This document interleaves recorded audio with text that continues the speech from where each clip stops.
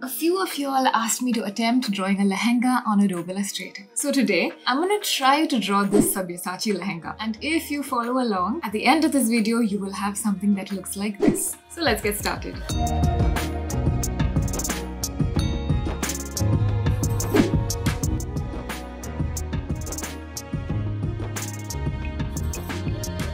On a side note guys, quickly write these shortcuts down somewhere because it will make your life super easy while drawing.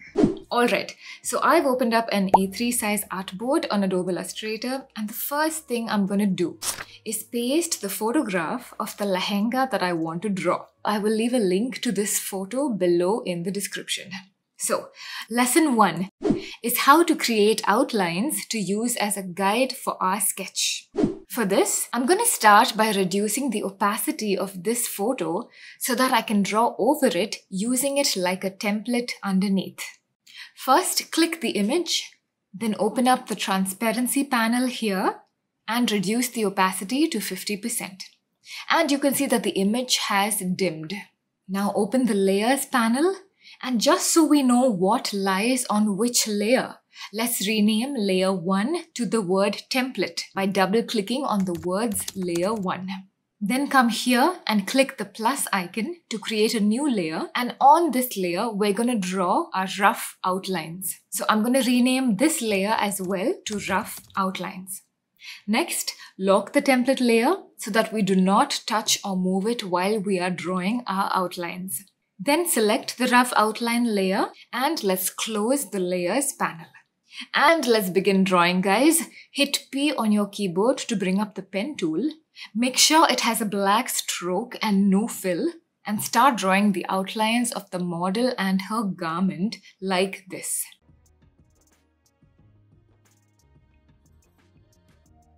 Now, as you can see, I'm not being too perfect with my outlines, as in some lines are extending beyond what they should, like these lines here. And that is because there's an easy way to come back later and clean them up. If you are able to get your lines to end perfectly at the right spot, then that is awesome. But if you are new to Illustrator, I will show you a simple way to come back later and clean up your lines so that they end perfectly at the right spots.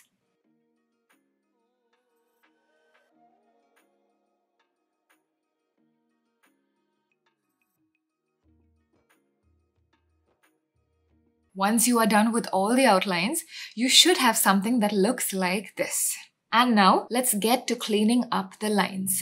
First, with my selection tool, I'm going to highlight everything that I drew, then zoom in and come here and choose the Shape Builder tool. Now, the Shape Builder tool by default will have this plus symbol next to it. But if you hold down Option, then it will change to a minus symbol. And while it is in this mode, it means that any line or shape that you touch will be deleted. So I'm going to come here to this line at the neck, which is sticking out. And if I click it, the extra bit disappears and the line ends perfectly where it should. Similarly, I'm going to clean up this entire outline drawing of all the lines that are sticking out unnecessarily.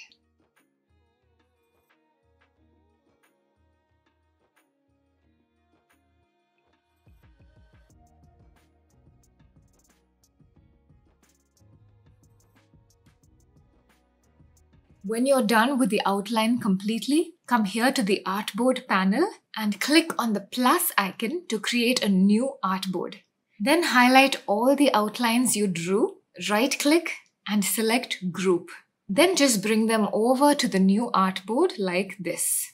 Next, I'm going to put back my photograph to 100% opacity because it's now going to act as a reference image for me to copy. So I need to see it clearly. For this, unlock the template layer and then come to opacity and simply increase it back. Then go back and lock the layer again.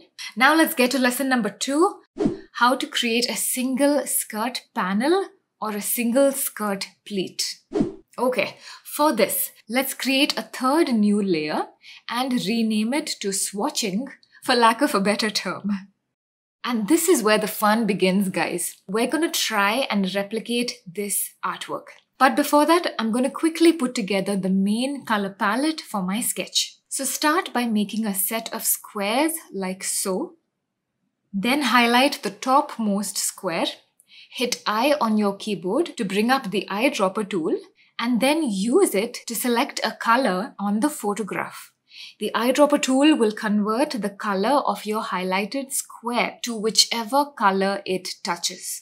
So the first two squares I have changed to her main skin color and a darker skin color for skin shadows, and the third and the fourth are the red colors of the lehenga, one darker and one lighter. And the fifth is the goldenish embroidery or trim color that you can see throughout the lehenga. Now let's add these 5 colors to our swatch panel so that we can easily access it later to color stuff in. So let's open up the swatch panel, then click on the new color group icon. When this box opens up, hit OK, and as you can see, all your colors have been added to the swatch panel. So close the panel, delete these squares, and let's create a new artboard to get started with the actual drawing. So what I'm going to do is copy paste the photograph here. Then I'm selecting the rectangle tool and drawing a rectangle only over this area of the skirt. Now highlight both the rectangle drawn and the photograph. Right click and choose Make Clipping Mask. Now creating a clip mask is just like cropping. We have cropped the photograph to just this area because this is the area that we're going to start drawing first. I'm going to zoom in, then hit P on my keyboard to get the pen tool. Then open the swatch panel and choose the goldenish color that we had previously added. Make sure that it is the stroke color for now. Then I'm going to draw a straight line right over my cropped photo like this, using the photo underneath as a guide. Let's increase the stroke width to 4. Then come here and click on Swap Fill and Stroke, and the goldenish color will move from the stroke to the fill. Then draw out only the left half of the leafy pattern on the photo itself like this. Now the photo isn't the clearest, but I'm going to assume that this is what the pattern looks like. Switch back to stroke and draw out the leaf stems.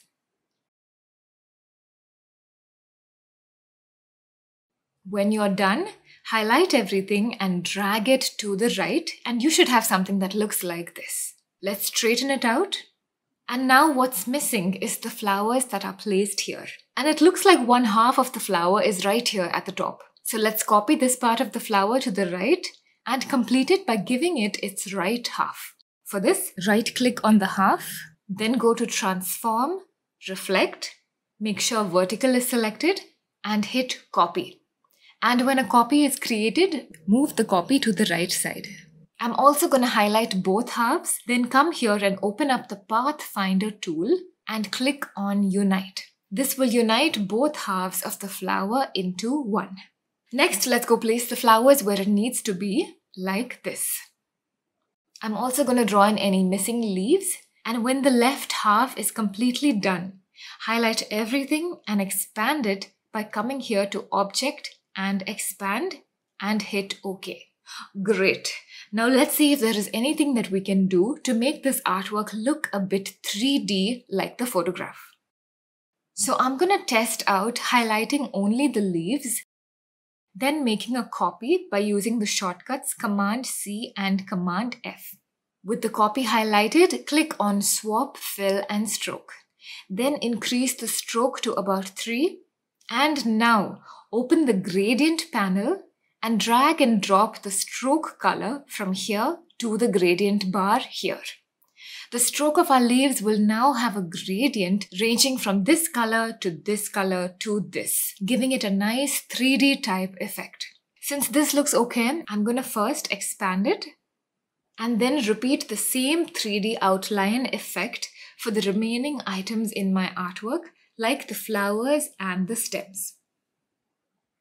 And we are done, guys. Now reflect a copy onto the right side and send it to the back so that the center stalk remains in front. Okay, now for a bit more of the 3D effect, I'm going to select only the flowers, then come to Object, Path and Offset Path. Now offsetting will create a new path adjacent to the highlighted path. Let's say you have a square. A negative offset will create a tinier square on the inside, while a positive offset will create a larger square on the outside. Offsetting a path is very cool because the new shape will be perfectly proportional to the existing one. Since I have my flowers highlighted, I'm going to go with a negative offset to create shapes inside those flowers. And the offset already is at -1 millimeter, but I'm going to change it to -2.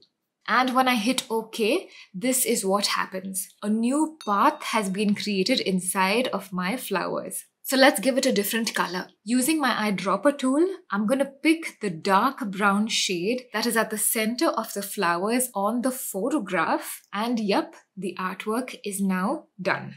Now group everything together and let's draw the background. I'm going to select the lighter red shade from my swatch panel, then draw a rectangle like so and send it to the back of the artwork. Then with the direct selection tool, I'm going to highlight this point, and holding down Shift, I'm also going to highlight this point. And you see these tiny dots that have appeared? I'm going to click and drag them downward so that the angled corners round out like this. And this looks okay. Now guys, there is some artwork that is running around this shape. So let's do some guesswork and create something similar. Which brings me to lesson number 3, how to create a pattern brush. Select the goldenish color from the swatch panel, then draw a circle like so, followed by a rectangle like so.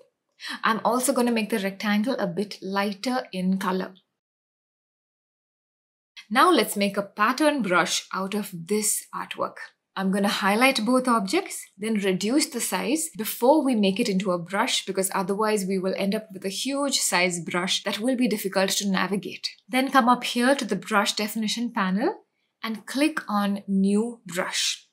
Choose Pattern Brush and hit OK. And these options look fine, so again hit OK. Now let's try out the brush that we just made. Select the red background. Make a copy of it by hitting Command C and Command F. Then swap the stroke and the fill and choose the brush that we just created. And guys, the brush is perfect except it is currently running in the opposite direction. So all you have to do is come here to Options of Selected Object and choose Flip Across and hit OK. And it is fine now, so let's reduce the size to match the photograph. Reduce the stroke to 0.3. Now let's make 2 more copies of this entire artwork and place them like so. So we are done with this portion of the artwork, guys. What I'm going to do next is highlight everything and move it downwards on my artboard, then extend the photograph like this, because we are now going to work on this area. To start this, I'm going to select the dark red from my swatch panel, then draw a large rectangle matching the photograph and send it to the back. And this brings us to lesson number 4, how to create a seamless repeat pattern. The pattern here is not clear, so I'm just going to do some guesswork. I'm going to first draw a flower. Start with a circle like this, which represents a single flower petal. Then come up here to Object, Repeat and Radial.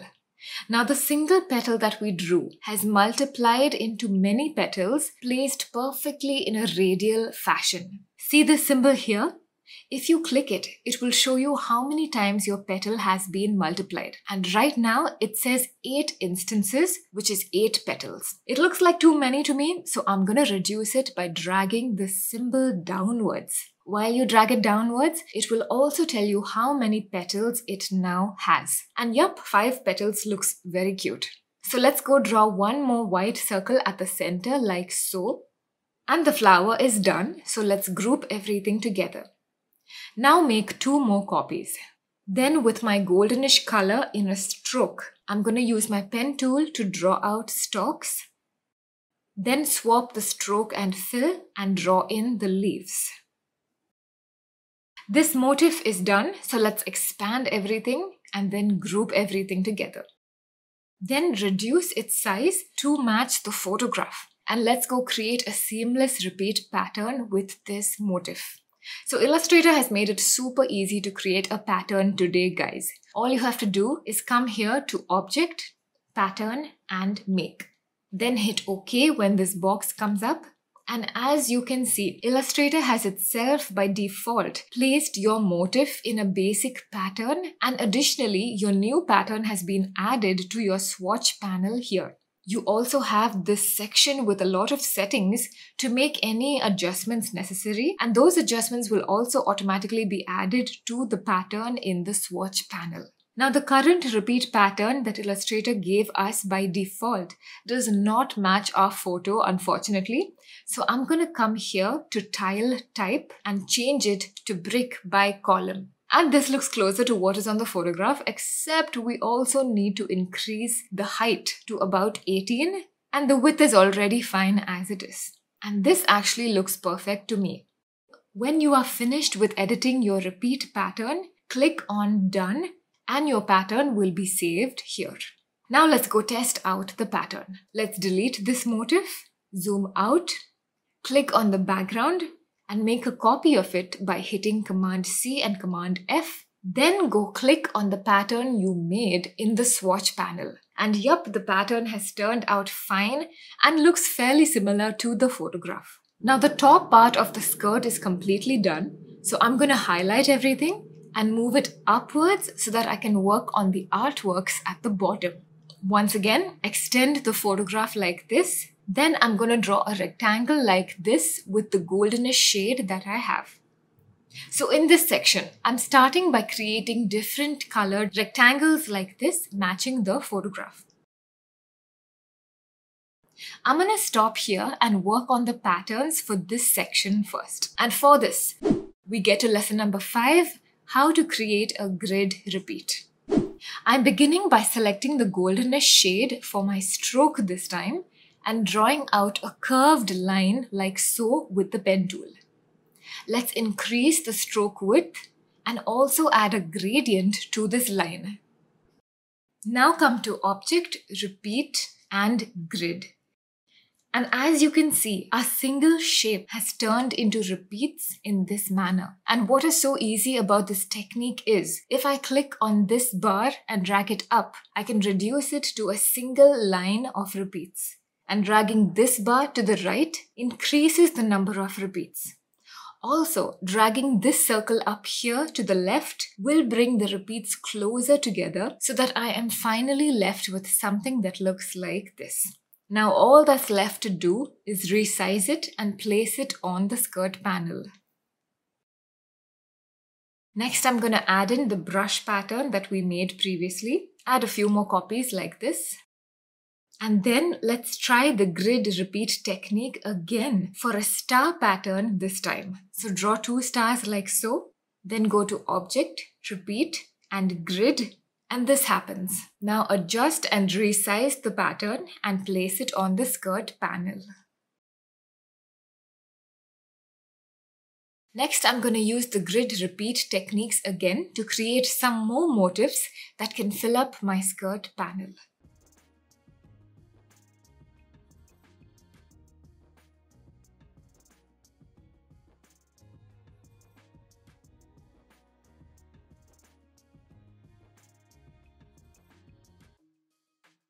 Here I've pasted the flower that we drew before. Then I'm just copy pasting the same repeat again, trying as best as I can to match the photograph. And here is one final repeat shape that I am creating. And when you are done, guys, you should have one entire skirt panel that looks like this. Okay, lesson number 6 is how to rasterize an image. So first and foremost, make a copy of this artwork and place it somewhere else on this document itself, guys, because we will need it in the future. Because what we're going to do next is convert this image from vector to raster. And in the process, you will lose the individual artworks. So first group the entire thing together, then go to Object, Rasterize, and when this box opens up, make sure that these are the settings and hit OK. You can delete this photo as we no longer need it. But if you click on your artwork now, it sort of has come together to form one piece. All the individual artworks have now been flattened out. And with that, we come to lesson number 7, how to envelope distort an image, which by the way only works on rasterized images. So I'm going to reduce the size of the rasterized image, place it on my drawing like so. Then come to Object, Envelope Distort, and choose Make with Mesh. Now when this box opens up, it's going to ask you how many rows and columns you want in your mesh. For now, I'm going to go with 1 row and 2 columns and then hit OK. So what this did is, it laid a mesh of blue lines over my artwork, indicating rows and columns. This blue line here divides the artwork into 2 columns, and since I picked 1 row, the entire thing is 1 row. Now while this artwork is in this stage with the mesh over it, I'm going to once again make a copy of this and save it on another part of this document, because again I will need to use this later. So what you can do with this mesh is, choose your direct selection tool and start distorting this image so that it starts to look like one pleat on your skirt. I'm going to start up here. Drag the anchor points like so. Then do the same at the bottom. I'm using the handles at the anchor points as well to properly shape this pleat.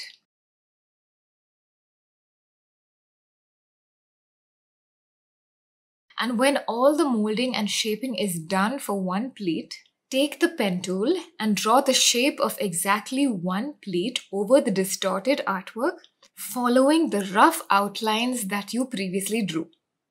Then highlight both the shape you drew and the distorted image below, right-click and go to Make Clipping Mask. This will crop your image perfectly to one pleat only. And guys, this is what the first pleat looks like, and it looks pretty similar to the photograph on the left. You can see that I distorted the image in such a way that the pattern has been squeezed towards the sides but left the way it is at the center, because that is what a pleat of fabric will look like in real life. Now I'm going to go on to repeat the exact same steps for the rest of the pleats on the skirt. So I'm going to paste my skirt panel with the mesh applied, and like before, distort it with the direct selection tool, and then go on to clip mask it into the shape of the next pleat.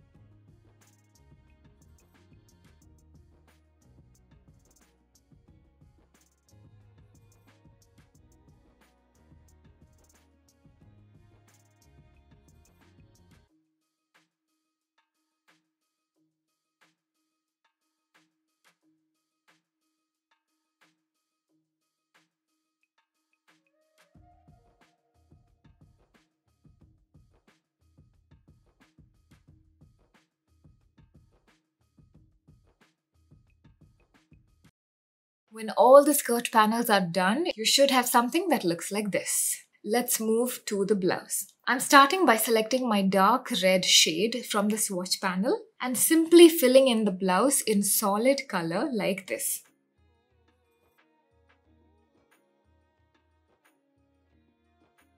Next, with the rectangle tool, I'm selecting the repeat pattern that we made and drawing a shape like so.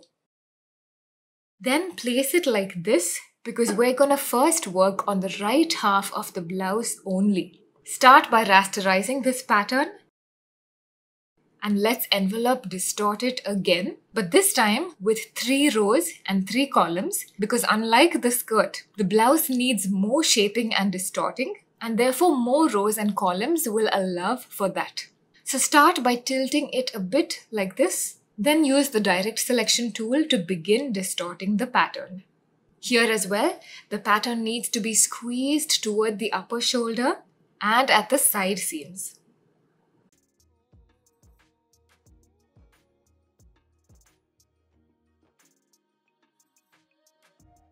Once done, clip mask the distorted image into the right half of the blouse, like you already know.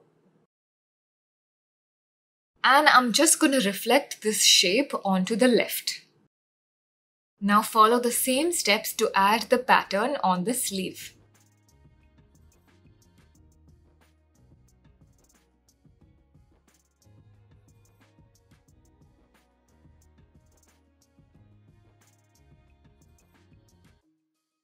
And when you are done, guys, it should look something like this. Now for the blouse, there is some extra work happening at the neckline and at the hem. So let me clip mask and crop a copy of the photograph so that you guys can see it better. And yes, there are tapes falling at the neckline and at the hem. So to create these tapes, I'm going to paste my original artwork here and take out a few lines of artwork from this so that they can form the tape trim at the hem first.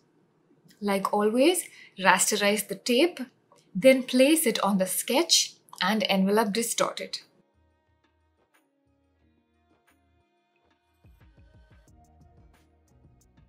I'm bringing the photograph over so that my tape can match it as much as possible.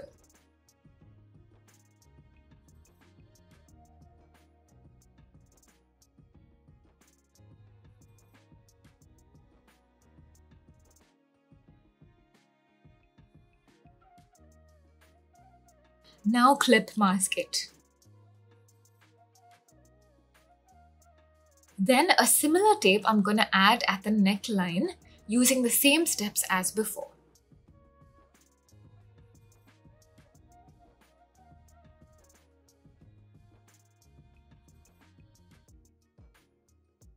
When done, you should have something that looks like this. This looks good so far, guys. So let's move to the dupatta. For the dupatta as well, I'm starting by copy pasting my photograph here and then drawing a rectangle like so, just over the dupatta area. Then highlighting both the rectangle and the photograph and clip masking it. I can now focus on replicating this area alone. So I'm gonna start with drawing a square like so in the dark red shade. Then I'm choosing the blob brush tool and drawing in curves like so, trying to match the dupatta's design. Let's make a copy above and draw in some more curves. Now highlight everything, and just like we did in lesson number 4, we're going to create a seamless repeat pattern out of these curves. So go to Object, Pattern, Make, hit OK. And I'm back on my blob brush tool and I am drawing one set of leaves like this on my pattern tile. And you can see that my entire repeat pattern has also filled up with that leaf. I'm also adding in a curve like this, and again the same curve appears throughout my pattern. Go on and create a seamless repeat pattern in this way. Next, let's test a gradient on any one curve and see what that looks like. So I'm going to highlight this, then open the gradient panel, drag and drop the color onto the gradient bar. And the current gradient on the curve looks fine. So let's highlight all the curves, then use the eyedropper tool to convert all of them into the gradient curve. I'm also going to adjust a few of the gradient directions by clicking on a single curve, then using the gradient tool to change their gradient direction.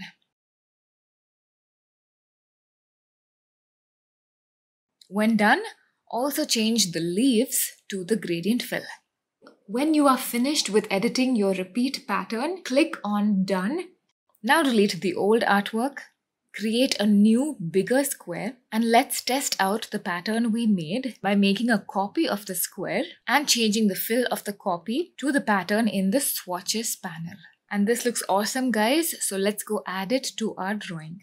I'm starting by giving my entire dupatta a red color fill.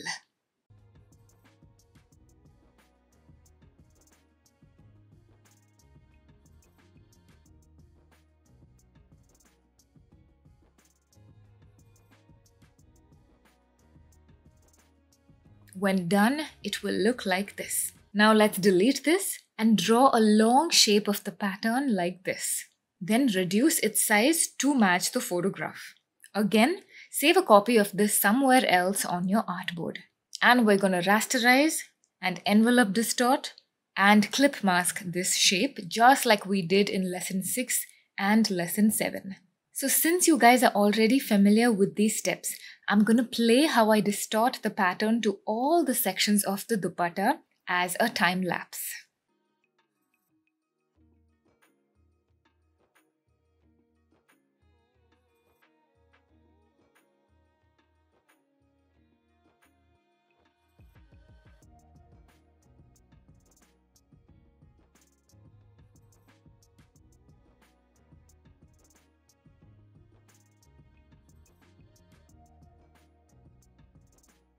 Awesome. Now the dupatta also has a border. So I'm going to reuse artworks from the skirt panel that we initially made. And we have this ready, but the border also additionally has rows of tassels running along the length. So with my blob brush tool again, in my goldenish color, I'm going to draw lines like this very roughly. Then double click the fill color here, choose a lighter shade, hit OK, and draw in more lines like this. Now keep choosing lighter and lighter and lighter shades and filling in this row of lines so that eventually you end up with something that looks like tassels. Now you guys remember the grid repeat technique that we learned in lesson 5? I'm going to use that same technique again to convert these lines into a long row of tassels. And we are done. Place it on the tape, send it to the back, and make one more copy of the whole thing so that we have a longer border length. Now rasterize it, make a copy and place it on the sketch. Place one more like this. Once again, you guys know the remaining steps of the distorting and clip masking, so I'm going to play the remaining of the dupatta border creation like a time lapse.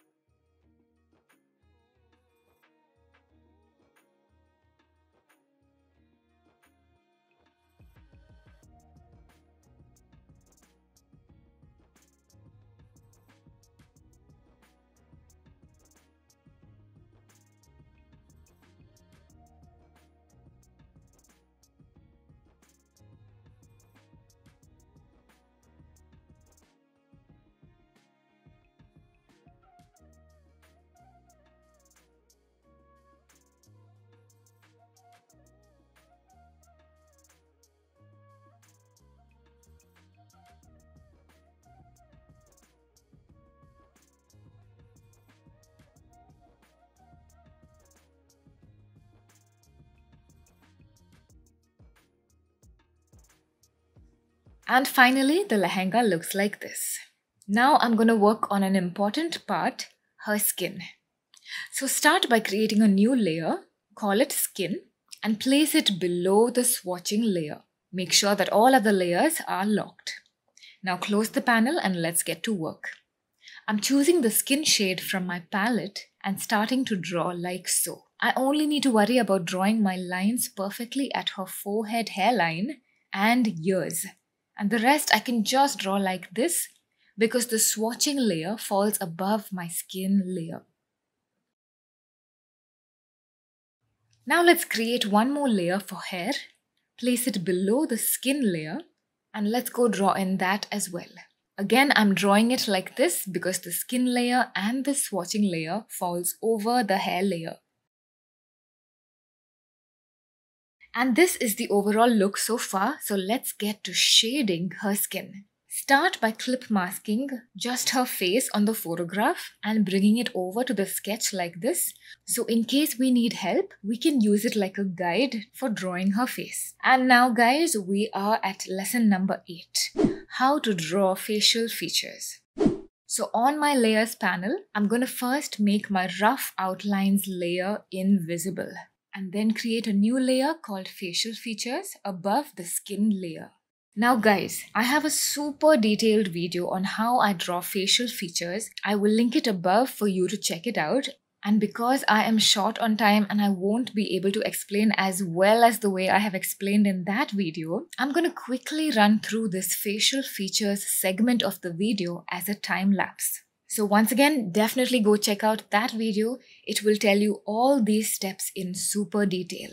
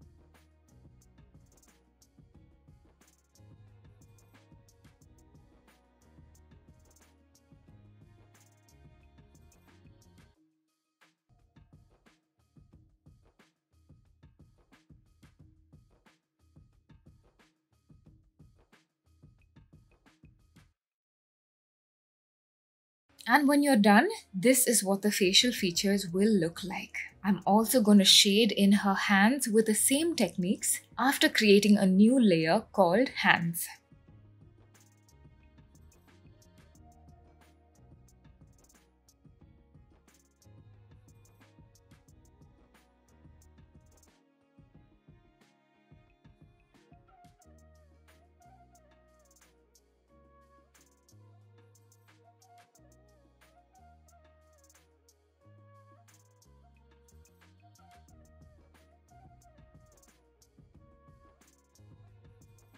And this is also done.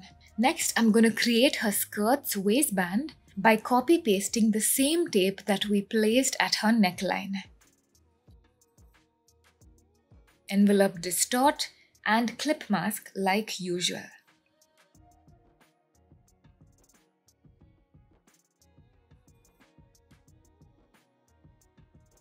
And lesson number 9 is how to add shadows to the lehenga. I'm going to create a new layer at the very top and call it shadows.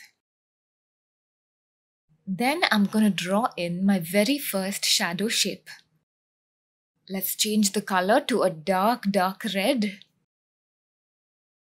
I'm also adding a swatch here for future reference. Then I'm going to open the gradient panel, drag and drop my dark red onto the gradient bar, and this time reduce the opacity of the white area to 0.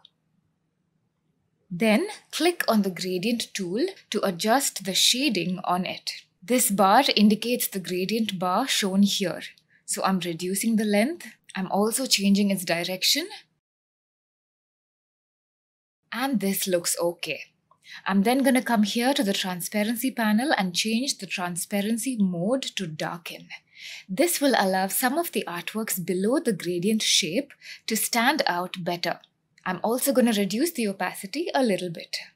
Now guys, in the same way, I'm going to continue creating gradient shapes for the remaining skirt panels.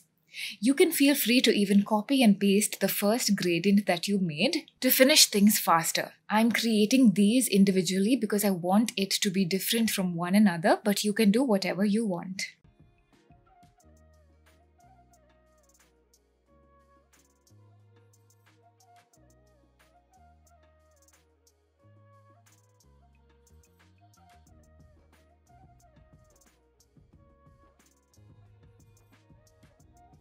I'm then going to go on to add gradients to the rest of the lehenga.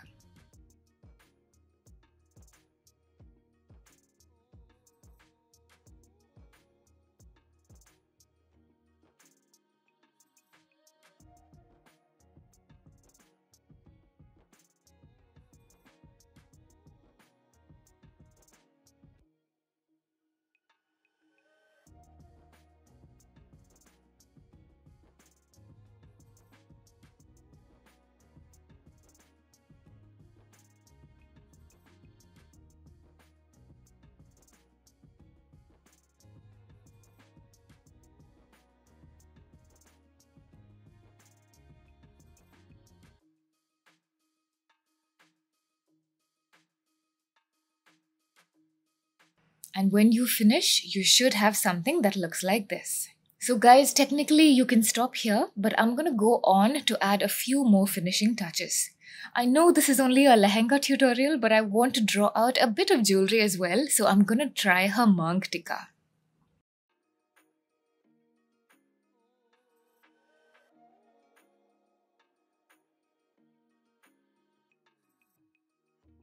Okay, this looks okay. I'm also going to go back and add gradients to her hands as well because I'm not too satisfied with how it looks at the moment.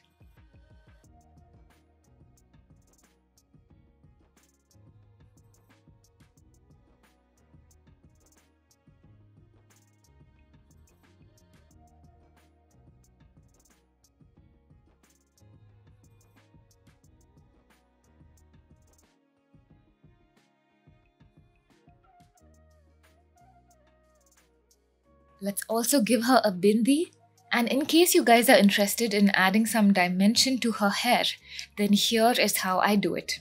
I'm going to first unlock the hair layer, then double click on the black fill color here to open up the color picker panel and choose a lighter gray shade. Then with the pencil tool, I'm going to roughly draw shapes like this. I'm also going to reduce the opacity for them to about 20%. Then draw in a smaller shape like so. Reflect it onto the right side. I'm going to draw one final even smaller shape like this and changing it to a lighter grey shade and reflecting it to the right.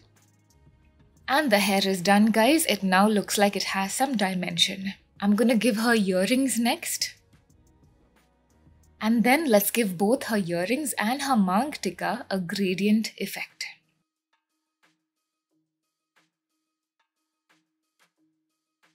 Okay, cool. Now I'm going to give her mang tikka a slight shadow. For this, highlight it and come to Effect, Stylize and Drop Shadow. I'm going to change my settings to these. And hit OK. And as you can see, her mang tikka now has a slight shadow, giving it a more realistic look. And now for a few more finishing touches and also correction of mistakes that I did not have time to correct earlier. And finally, this is what the entire artwork looks like. Also, here is a close-up for you.